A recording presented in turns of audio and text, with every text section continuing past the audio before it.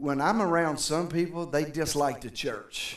I mean, they dislike the church, and I can understand there's some reasons why some people dislike the church. Not necessarily Hosanna, but church in general. So we talked a little bit about, with all its problems, and we shared a little bit in the book of Revelations about the 7 churches and all the issues that one had left his first love. One was letting the woman Jezebel control them. It had all kinds of different issues that it had in the church. But the Bible says Jesus was standing in the midst of a church. And so in the midst of the church with all its issues and all its problems, all its different beliefs. I mean, you got some churches a big worship church. You got some big churches that are big soul winning churches. You got some churches that focus on the Word of God. So there's different churches in different places.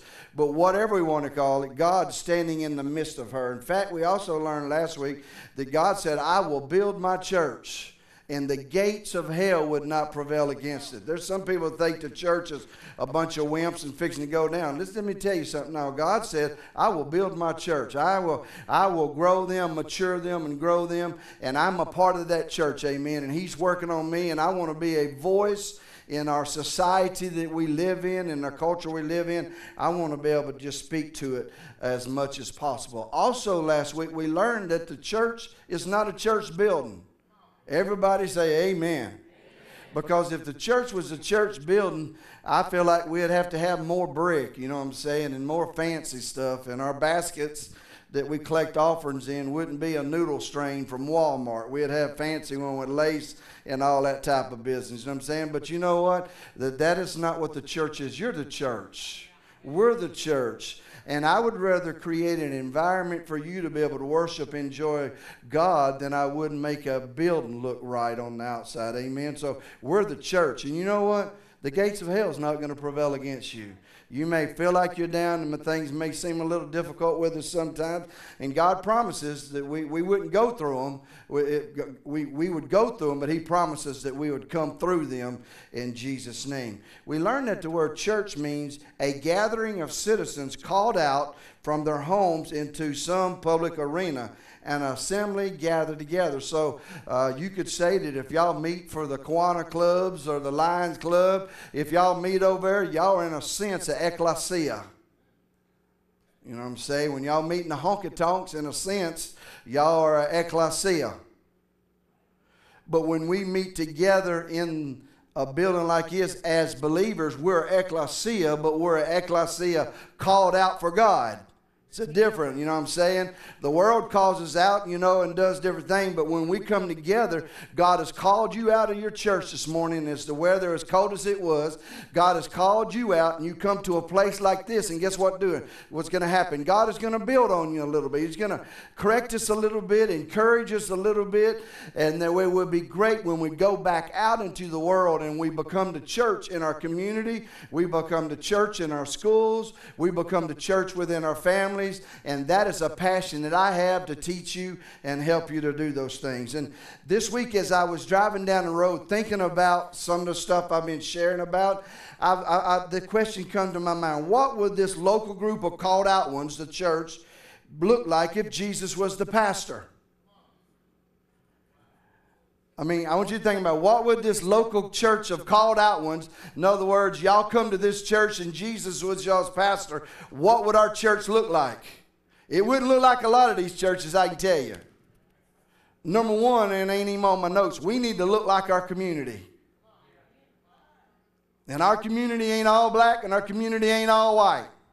Or Asian and Mexican. We need to be a conglomerate of what the body of Christ is in the areas. And I thank God Hosanna represents well in Jesus' name. So let's look at the scripture. What kind of church would Jesus pastor? Y'all want to know? Now I hope you want to know because you want to know, not because it's Sunday. You know, I want you want to know for knowledge that you could do something with the knowledge you have. All right, so let's look at it right quick. Matthew chapter 9, verse 10 through 13 goes like this. So I'm just looking at some of the stuff Jesus did while he was on the earth, because that's the kind of stuff he would want us to represent today. Look what he says. Later, Matthew invited Jesus and his disciples to his home as dinner guests, along with many other tax collectors and other disreputable sinners. But when the Pharisees saw this, they asked his disciples, "Why does your teacher eat with such scum?" You know, we have people say that about us here. We really do. But I'm good with it. When Jesus heard this, he said, "Healthy people don't need a doctor, sick people do." And then he added, "Now go and learn the meaning of the scripture. I want you to show mercy, not offer sacrifices. For I have come to call not those who think they are righteous, but those who know they are sinners." The first thing I think, if Jesus was building a church, there would always be some scum in the church. Now, I know there's always some sanctified, holy, righteous folks, but there would all be some folks in there kind of like I was when I first started going to church. I was as messed up as come. In fact, guys, I'm telling you, this is honest God truth. I was 19 years of age, and I went down to the altar. I got up from the altar, and I put my arm around this girl to say hello to her, and I looked to the back, and the deacons back there were telling them to get away from me. They were going. That didn't make me mad. You know what that did? The Holy Spirit spoke to me then, and he said, "That is not what I'm about." And that is how come in 1986, God had begun to prepare me and help me to build a church like Jesus. And I want to step back regularly and say, what type of church is it that we need to be? Number one, Jesus hangs around folks. Jesus would build a church with people with need. So what was his mindset for hanging around the outcast of that day? See, because a lot of churches, they don't want you to hang around the outcasts. And some of it is because you're too weak to hang around the outcasts. And some of us don't want our children to hang around the outcasts. And that's a bigger issue. I can honestly say this, at all my years, even though we taught our children, man, we hung around whatever comes our way, and we were able to teach our children how, what. We didn't criticize people, but we were able to teach people how, my daughters, how and what and when and where. And they've been blessed to be able to hang around people. I could tell you stuff they went through at school, and when they went to college, that would embarrass some of you. Number one, Jesus hung out with outcasts because he was creating a model of how to build his church. Y'all get that? Jesus was hanging around what the world calls outcast people or scum, because Jesus was trying to model to the people that was watching him how he would build and pastor his church. See, society sees people according to stereotypes. You know what I'm saying? They do the church, that's a white church. You know what I'm saying? Why you going to a white church? You know, that's a black church. Why you going to a black church? You know, that church up there, they get a little wild up there. They like singing that music and getting a little loud. You know, I'd rather do it this way. So somehow we have a tendency in society to stereotype people. I mean, come on. I mean, I don't want to pick on my bro that I work with all the time, but James comes on the scene. He's got a beard. He got long hair. And if you ain't careful, the stereotype would say, you know what? That's one of them there tweaker drug addicts. You know what I'm saying there? And one of them drug addicts. You better stay away from him. And we stereotype people. You don't know anything of what's going on with people. And because we stereotype people, we're afraid to get around people. And we'll talk about that here in a minute. See, society sees people according to stereotypes. Jesus, however, saw the needs of individuals and called out to them. Peter was on the boat. Hey, Peter, come over here. Hey, Simon, come over here. Hey, come out of that tree and come down here and talk to me. Jesus always called out to people that was usually contrary to religious people, called out them, giving them an invitation to come and see their life change. And they said, Jesus, why you hang around sinners? Why does your teacher hang around sinners? The word sinner there means somebody who is devoted to sin. Jesus hung around them, but guess what he did? He wanted to call them out of their devotion to sin. That don't mean they didn't still sin some. He's just called them out of their devotion to it. And see, in a church sometimes, we got people who are just getting saved, and they don't know how to act religious like some of y'all know how to act. They don't know how to act self-righteous, or they don't know how to act like church people. So they still may walk up to the front door with a cigarette, thump it out, and come to the front row and praise and worship the Lord. They haven't learned. A self-righteous person will get mad at that. I can't believe they thumped a cigarette on the church property. Well, they are more of the church than the property is the church. And I really don't want no thumping cigarettes in the front door, you know what I'm saying? But we sure not going to degrade people that walk through the door like that. Can somebody say amen? Okay, so Jesus, and look at me. Jesus don't want us to stay sinners. Once we become saved, and somebody asked me this today, once you become a child of God, are you a sinner? And I say, no, you're not. I say, you're a saint that sins. You're no longer a sinner. You're no longer devote yourself to sin. You're somebody who loves Jesus, but you do stupid things every once in a while. There's a total big difference there. Y'all hear what I'm saying? Next thing, Jesus's church would be people of compassion. People ask me, what kind of political reviews what you call yourself? I tell them, I am a moral conservative with compassion. I am a moral conservative with compassion. Just jump in a little bit, all right? I'm against abortion. You know what I'm saying? I know you got freedom. Yeah, in America, you got freedom. I get it. But you know, I'm against taking lives. I've seen too many videos of a 7-month-old baby running from the tongs that's trying to kill him. I've seen it. I'm sorry. I just can't go there, okay? But anyway, but you know what? I have compassion on those that's happened to. I'm not going to put them down and jump on them. So I am a moral conservative. I am what a conservative. I believe in the Word of God first. It is my course of direction. But I have compassion on people that don't have that knowledge or that liberty yet of understanding things. So Jesus was a person who had compassion. I believe his church would be people of compassion. Let's look at a scripture here. Luke chapter 10, verse 27 through 37. Then the man answered. Jesus talking to this guy and said, hey, you know, he asked him, what do you think the religious, you know, what's the Bible say about things, or the Torah say about things? And he said it like this. The man answered, you must love the Lord your God with all your heart, with all your soul, your strength, and your mind, and love your neighbor as yourself. Right, Jesus told him, do this and you will live. Then the man wanted to justify his actions. Here we go. See, some of us want to justify our opinions. Some of us want to justify our things, so we try to figure out ways to escape what we're doing. You know, we come up with ways to escape the reason why we're doing stupid stuff.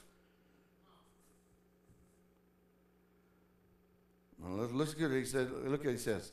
The man wanted to justify his actions, so he asked Jesus, who is my neighbor? You get that? I know we got that today. Who is my neighbor? I mean, we ask that kind of stuff. Who is my neighbor? Jesus replied with a story.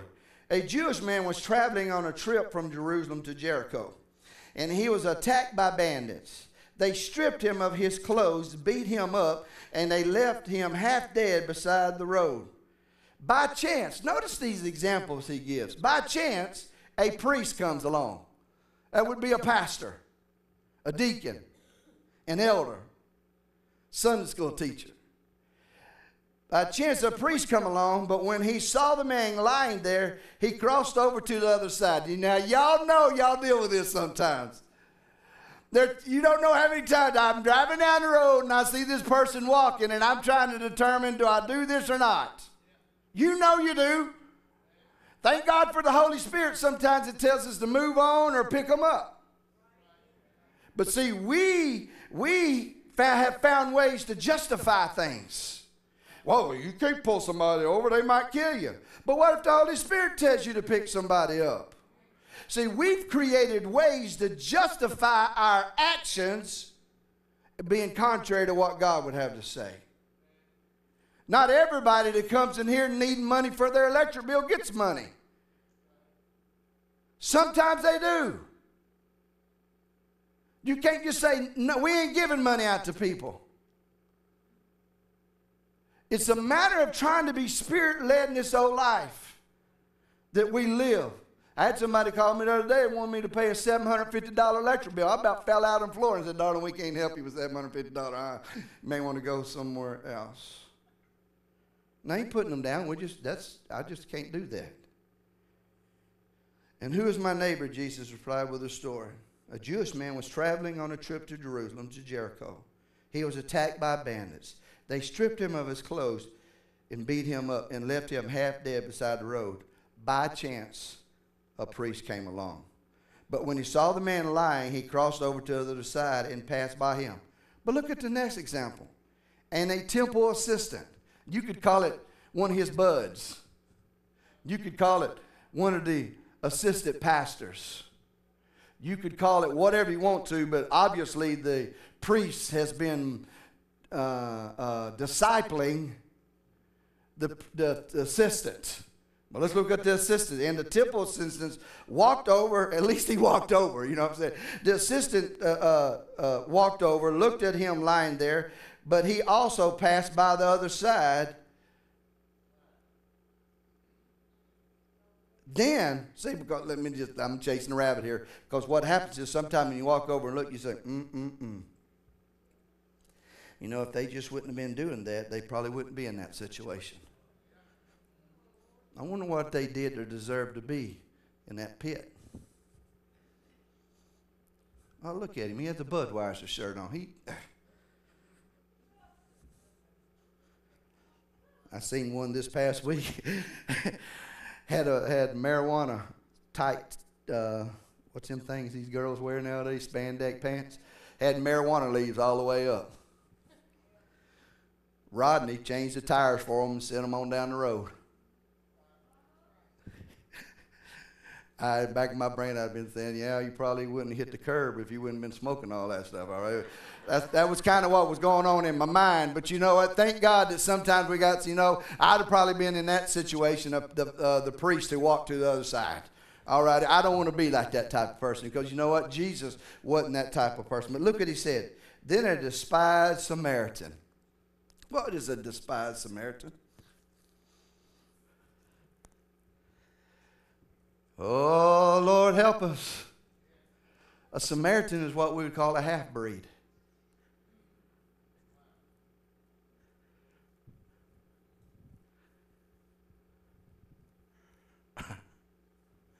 You know, the type of people that don't feel comfortable in a black church because they're not all black, and somebody feels uncomfortable in a white church because they got a little black in them, and both churches make them feel like they're not welcome, and when they're not made to feel like they're welcome.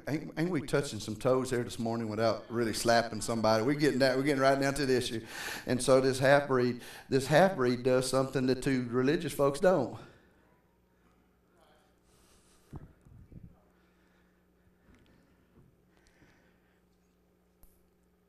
Then a half-breed come along.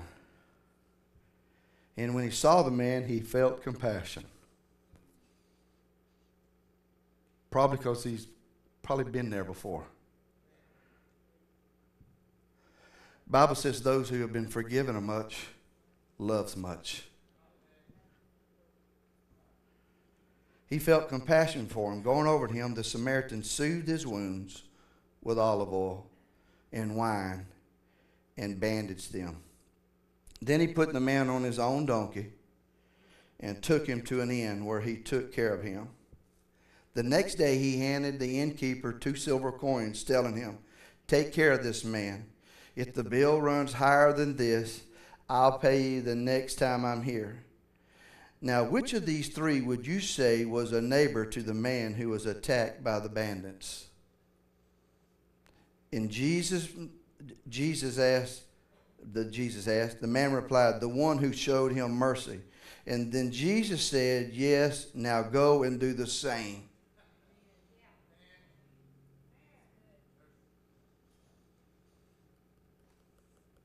In today's society, sometimes when you preach, you got to preach with a shotgun. Scatter shot. Because we all up in here, we all up here got crazy mindsets. And I guess what I'm saying to all of us, let's at least allow God to challenge some of the stuff that we've been taught through the years. Let's allow God to come in and change our heart, because you know what? At the end of the day, that person could be a major player in your local assembly if you do. See, I was one of them. I would have been the one that would have been welcome in most of the church, and I ended up becoming a pastor. I was the one carrying gallons of beer to the church. My mom and them had dance floors and kegs. Sorry, Mom. My mom waved at us like that. We all got saved together, hallelujah. I would go and fill them kegs up with beer, and I would bring them to the church in the back of my 1974 Chevy Vega. And buddy, at halftime or whatever we're doing, we'd flop it up. But one day I got caught. I wish I could talk to this man today. I got caught by this man, and he talked to me lovingly. He talked to me sternly, and he talked to me about Jesus Christ. And it did something in my heart later. He didn't kick me out of the church. He didn't put me down. He talked with me. He talked me firmly. And he dealt with me. And lo and behold, I bet he never knew that one day all them good little church kids, because I wasn't raised in the church. My family wasn't raised in church. All those other kids I was hanging around were raised in the church. I wasn't. And I'm probably the only one out of all of them we hung together that's a pastor and a minister today. Listen to it right here. The fear that led the priest and the temple assistant to ignore the beaten man is still prevalent today. Let me read it again. The fear that led the priest and the temple assistant to ignore the beaten man is still prevalent today. What was the fear? The fear is to avoid situations and people that make us feel uncomfortable.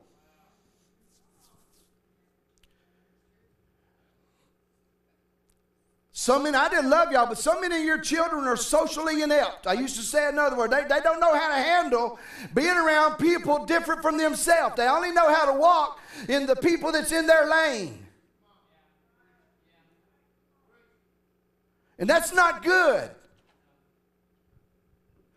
Because, listen, you can't always be with them. I'm amazed. This is what I really am amazed at this. Through the years, I had people that wouldn't let their kids come to our church, but would let them go to South Panola or North Delta. That was always amazing to me, because I know we got some rough stuff to go on in Hosanna sometimes. There's liable to be a fight break out. Somebody liable to do a vape. Some of that stuff might go on. But my Lord, have mercy. What goes on in the school system don't even count, because I went to public school system. You see what I'm getting there? So we are raising kids just like those priests, and priests are simple, because you know what? There's so much fear in us that we're scared to allow our children to be around people or situations that make them feel uncomfortable.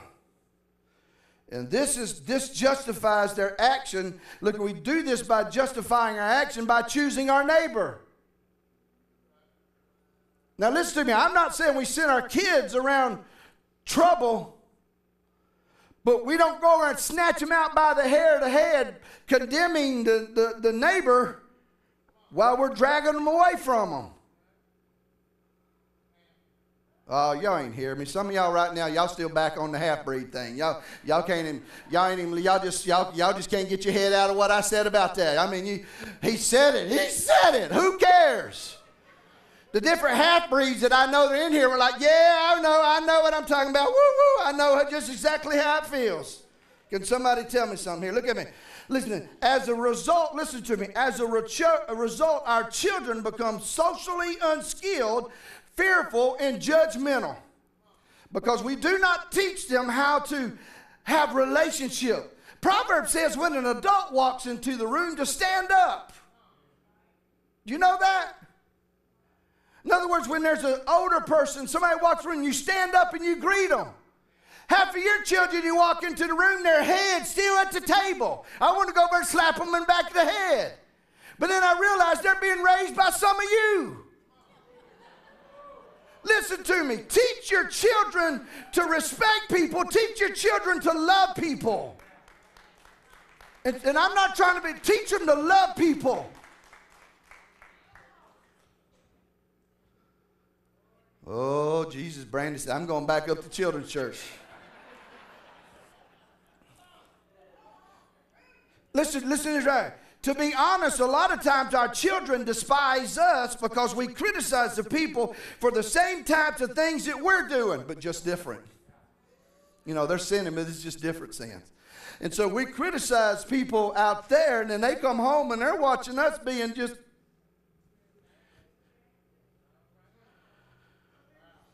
I really didn't mean to go this way, but we're here, so let's just play around with it a little bit. You know, just dig a little bit. And y'all be careful, some of you older ones. Y'all ain't got children no more, so you're like, amen, hallelujah. You done raised there and they're crazy, all right? Some of us still raising children, our grandchildren. Listen to me. If we would teach our children to have compassion on people, they would carry a lot less load of comparison. Y'all got that? If we would just teach our children not to be so judgmental, critical, they would carry this load of comparing themselves with everybody. But because we critique everything that everybody's doing in society, they live underneath that load that they're living with in their mind. Now, y'all ain't getting it. I'm telling you, our children, they are carrying a load that they should not have to carry.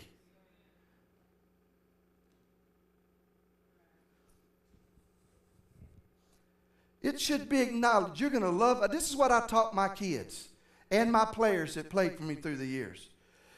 Unless the coach asks you to sin, if she says start running like Forrest Gump, start running. If they tell you do push-ups, get her done. But if they ask you to do anything contrary to the scripture or your conscience, you walk away from there fast as you can, and I'll be praying on my way there that I won't go crazy on them. But other than that, we should respect and deal with adults. Young people, if you want to make it in life, it's all about your attitude and the way they will put up with your less education because they put up with me, all righty? But they want you to have an attitude of gratitude. They want you to have an attitude that cares about life. You know, do something like me and Brother Raven. I walk back there and pick up a piece of that white string up. I can't stand that there. Put it in my pocket. Be that type of person. On your way to the job site, reach over, pick that can up, throw it in the trash. Them people out the boss will say, that's somebody who cares when nobody was watching. And I don't know why I'm talking about all this stuff. But listen to me. Listen to me. See, look at this right here. 2 Corinthians 10, 12 through 13 says it like this. Of course we wouldn't dare to classify ourselves or compare ourselves with those who rate them so highly. Not us. How stupid they are. They make up their own standard to measure themselves by. They judge themselves by their own standards. And that's what's going on with our society today. Instead of judging things by God's standards, leaving the rest of it alone, we're carrying a load because we have judged people, and that same judgment we have to give out now has come upon us. Remember I told y'all last week? I refuse to go fast on Green Road, even if people ride my tail. And then the other day, a guy almost ran over me, and I yelled at him when he went by. Then the very next day, I was looking at my phone, and I almost ran over a guy on that same road. And the Lord's like, you big old hypocrite, you. We just better be careful. Say, I'm sorry. I love you. Say, not the number one sign. All right, so look at me right quick. See, what's going on with our children today, I'm not trying to be funny, but what I'm trying to tell you, see, our children today are comparing themselves with so many people because as parents, listen to me, as parents, we have judged other people by our own justification. We justify our actions, not by the Word of God, but by our own justification. And our kids are looking at us saying, what? Let me give you another, for instance. When I used to substitute teach at Pope, one of the young black boys that come to the church here, I noticed that his pants were sagging. I caught him outside. I said, son, pick your pants up. You don't need to do that. And he started crying. He said, Brother Damon, Mama didn't have no clothes, and I had to wear my older brother's clothes. You talking about feeling like a dog. I said, you okay, buddy? I'm sorry. Put him in there. See, sometimes we stereotype people, and we don't know what the real deal is. You see how I'm getting that? We got to be careful. Automatically stereotyping people for different situations, and we don't even have a clue what's going on. Our first motivation should be love. Our first motivation should be compassion on everybody.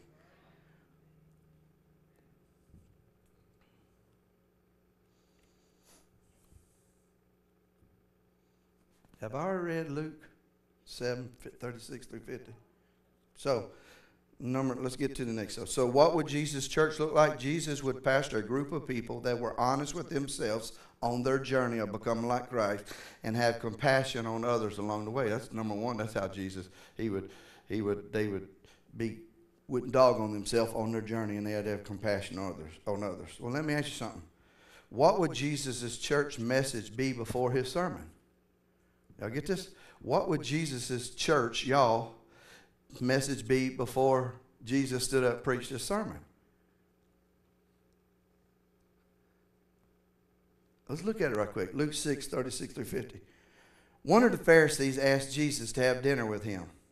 So Jesus went to his hometown and sat down and eat. Went to his home and sat down and eat.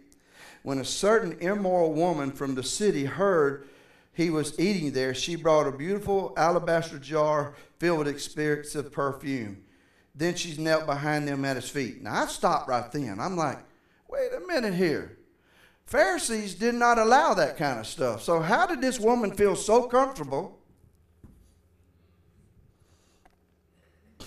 bringing her alabaster box, passing right by the Pharisees? You know why? She had been there before.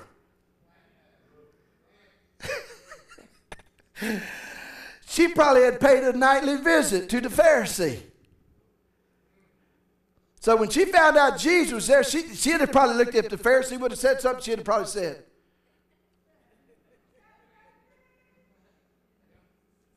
y'all know it.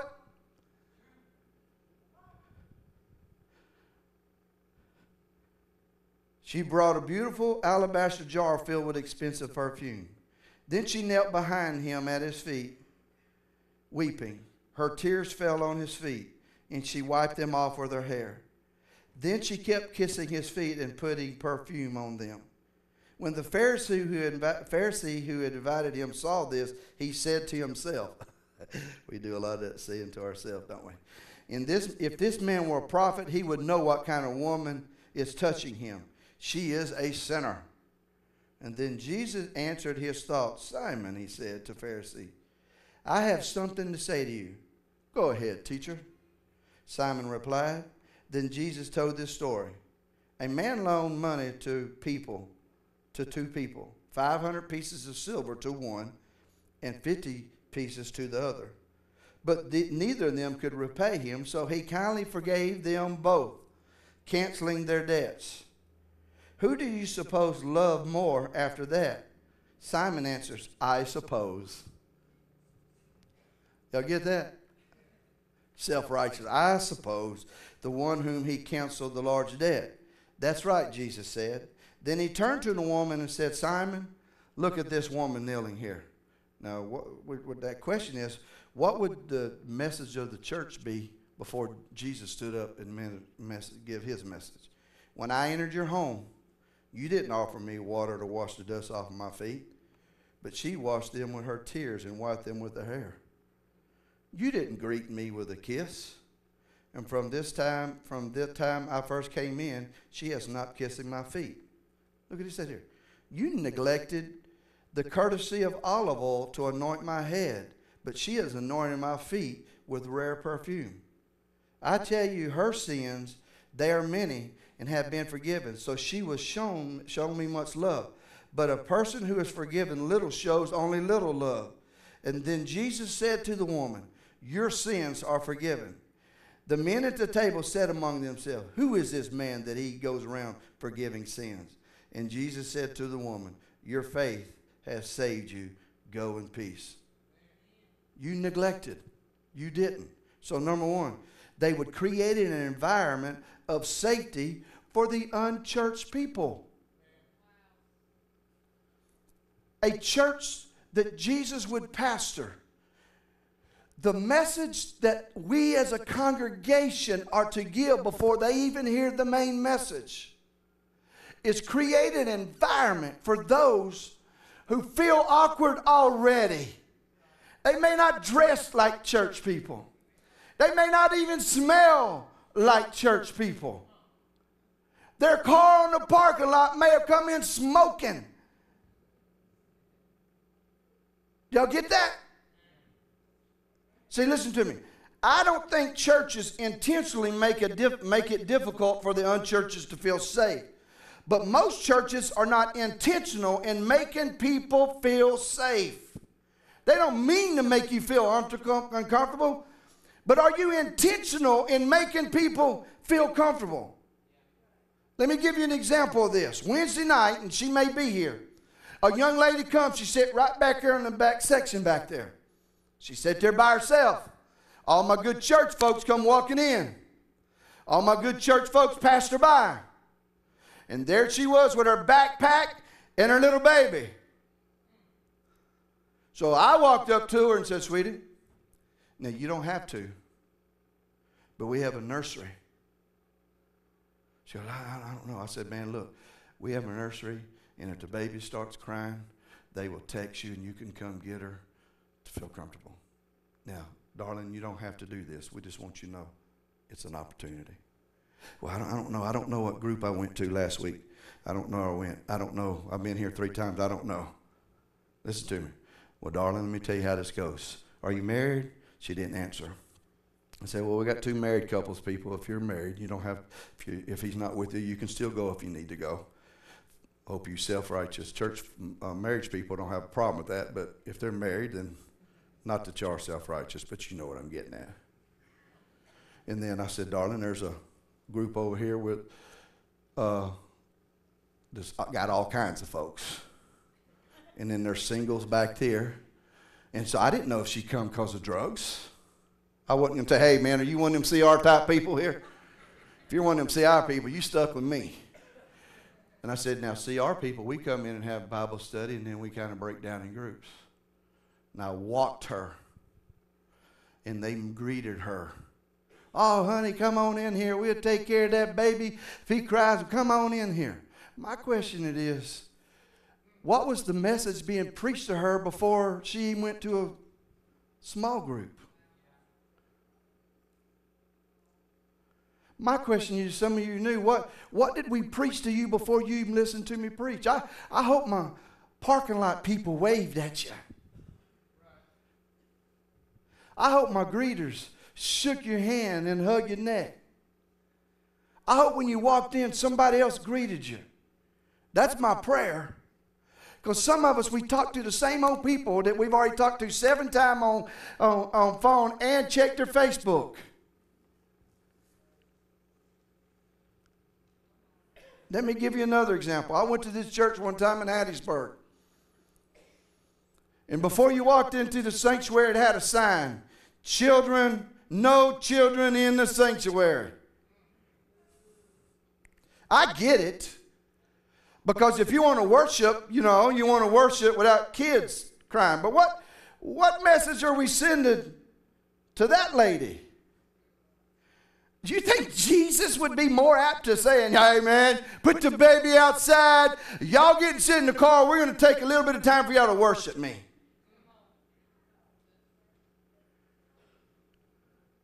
Now, then I was the worship leader, so I was like, yeah, the kids need to find a home to go to.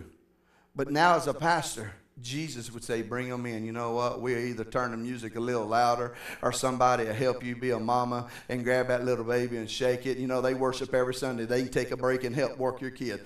That's what type of church Jesus would do. Jesus would create a church before the message was even preached. Their heart had already been locked into the church. They already felt like, this is my church. This is the kind of church I want to be a part of. That's what I want us to be. And that's what Jesus would want us to be. Number two, the type of church, the church that would be preaching a message before the message time would do. They would understand their purpose for gathering places and different programs. See, church people ought to know what their purpose are for Sunday morning. Their purpose are for Wednesdays.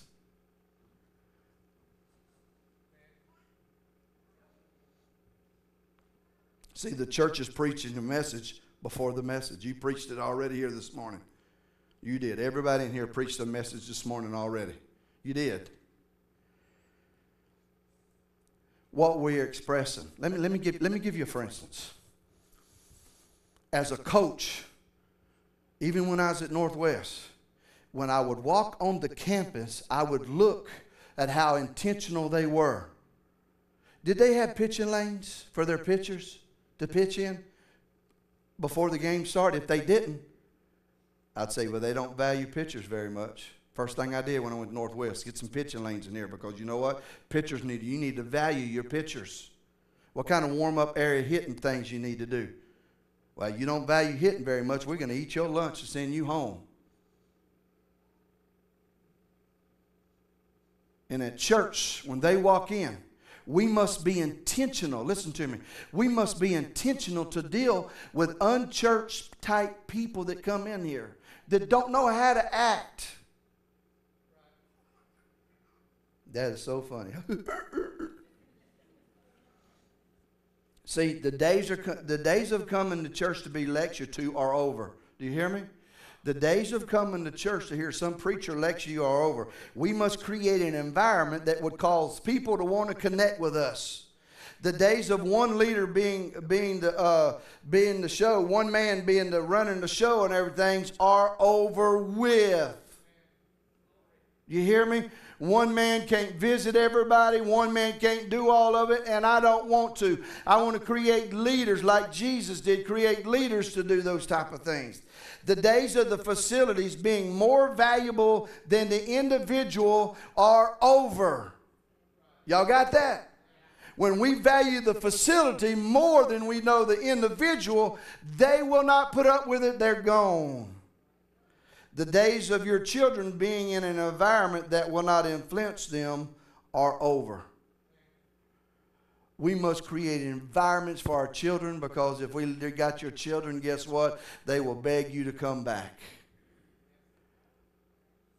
If you think this generation is going to sit there and beat their kids while you up hopping, hallelujah, them days are over with. They will stay at home.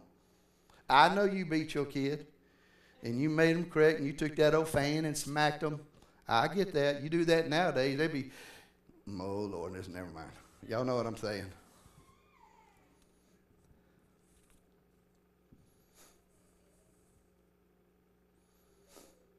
Listen to this. For all those on staff and have been with us for years, y'all get this. Remember this statement. Time erodes awareness. For all my church people, been with us for a long time, and my staff, time erodes your ability to be aware of what's going on around you. The longer you are at a place, the less you're aware of the need for change.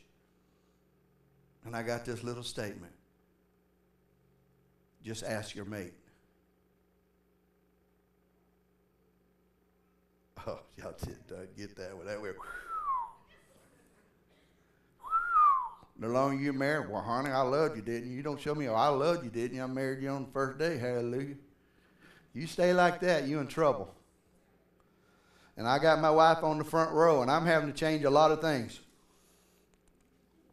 Huh? We must be aware of what's going on around us, or you'll lose everything you got. Just period. Okay? For the church, let's be aware of what's going on. Everybody say he's heading downhill now. He's ready to close her out. I tell people all the time, if you'll take off your religious hat when you come to our church, you may want to start attending regularly. Also, you may not want to carry your children up to children's church because they'll wear you to death to come back. And we're trying right now. See, I'm looking. I got all my staff saying, y'all go get with y'all's groups of people. Let's listen to what they got to say, because we probably need to make some little changes around here already. And we ain't even been in here just a little bit. So what's your message before what? I'm talking to you individually, and we'll close now. What is your message before the message? Young people, what message are you telling the adults? What message are you telling other people your age? Like it or not, you're giving them a message. Adults, what message are you sending to other people? I'm serious. What message are you sending before I even preach? What message are you sending at your home before they come hear our message? What message are you sending on the way to church? I've only rode to church probably 10 times in 35 years, 36 years, 35 years of marriage. Because I would probably be in big trouble for that. I get to church because me and Brandon, I'd be like, hurry up, woman. Are you crazy? Let's go. We're late. But what message are we sending to our children? What message are we sending to our children? We're sending a message before the message. What message are you sending as you enter in to the gathering place?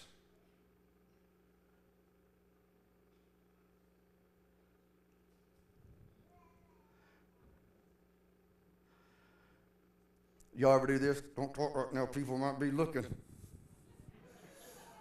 Walk through Walmart.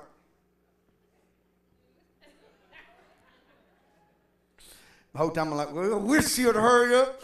We done been down this aisle 5 times. Let's get the milk and get out of here. Y'all know what I'm talking. Y'all know I'm talking the truth. Come into church, dragging your kids in. You done beat them, and they're trying to. You better like to. You be happy when you walk in there. That's what my mama used to do to me. My mama used to whip me and say, "Boy, you get it again if you act up when you go in that place." Everybody say, your kids are so good. I want to say, because she beats us.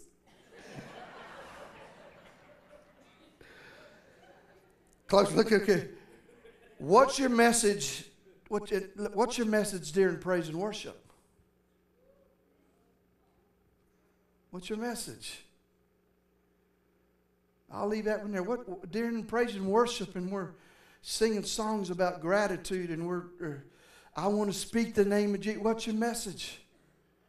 Man, I'll start right then praying, God, I thank you for people that's in this church, Lord God, that's coming and got a need, God. I thank you that you're going to reach down and touch them, God. I thank you that you're going to send this church out in this community, God, and those that are hurting, and that's what I get. And when the next song comes on, I start, yeah, glory to God. I love you so much. Change the keys where I can scream it out a little louder. You know what I'm saying? Get in the right key for me to do it. Man, because I just want to do that. My question to you is, what message are you giving before the message? Last, 2 more. What message are you giving when you bring your offering?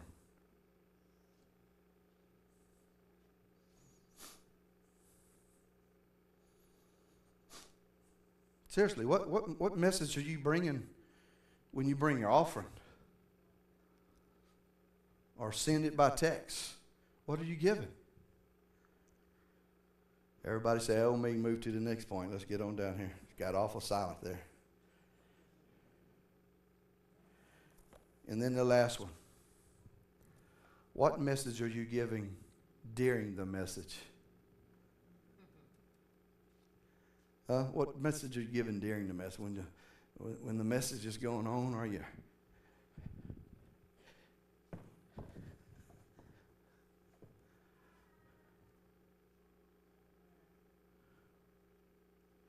What message are you giving during the message? Because ain't everybody giving a message? Everybody is. Everybody's giving a message. Young people, your message may be, I don't care to be here. And let me say this to you. Hosanna, you may like us or not like us. But we're doing everything in our abilities to help you love the church. Now, I don't know if your attitude sometimes you have is because of your parents or what. But man, I'm telling you, we're doing it. We're loving you when you have a bad attitude, even though I want to slap you on the back of the head. You know, we are. We try to give you the best environment you can with what we can do.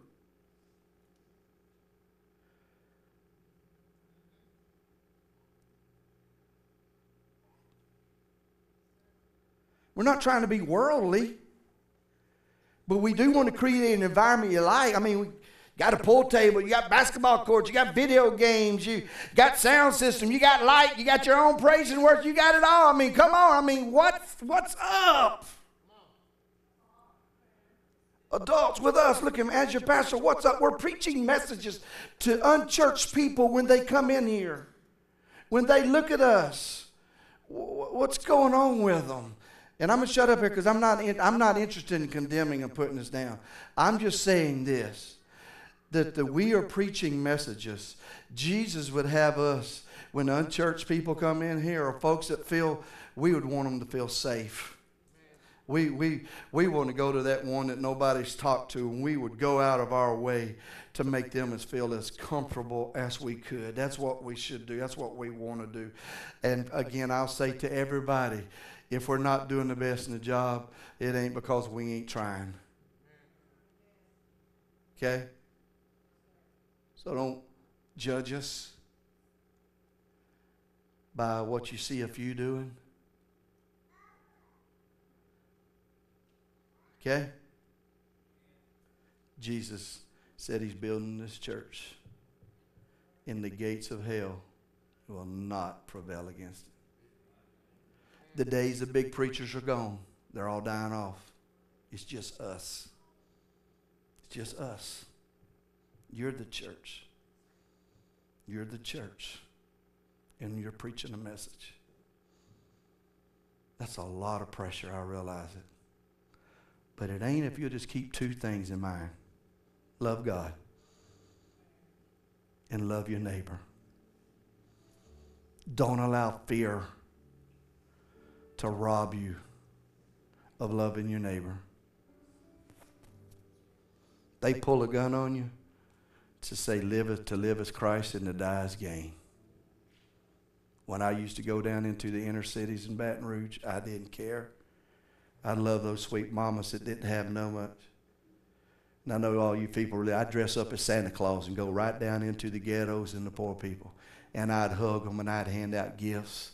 And I'd talk to them about Jesus. And I'd do all that. Forget some of the religious junk people mad about. Take your holidays, love people, and just enjoy people. Amen? All righty. Y'all stand up.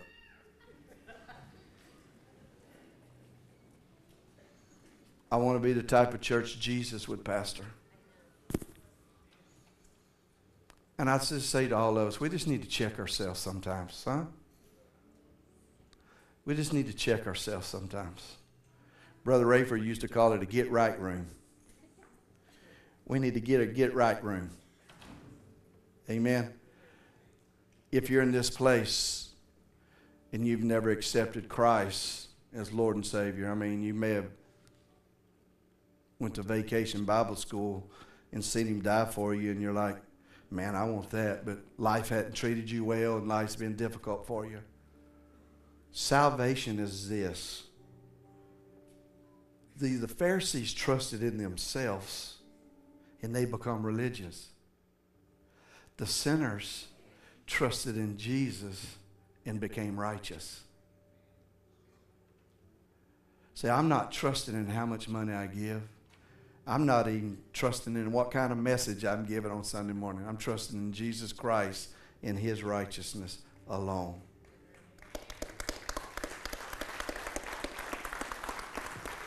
Remember those saying, if you were to die right now and stand before Jesus, what would you tell him for him to let you in? For D, it's just one thing. I trust in his righteousness alone, faultless, to stand before his throne. So let's say it like this. When you leave this place, you can know without a doubt, if you believe it in your heart.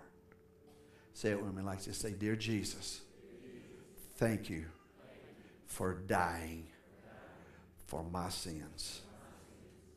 Thank you for coming out of the grave. Thank you that you're interceding for me right now. And I will make it because of you. I accept your great salvation. In Jesus' name I pray.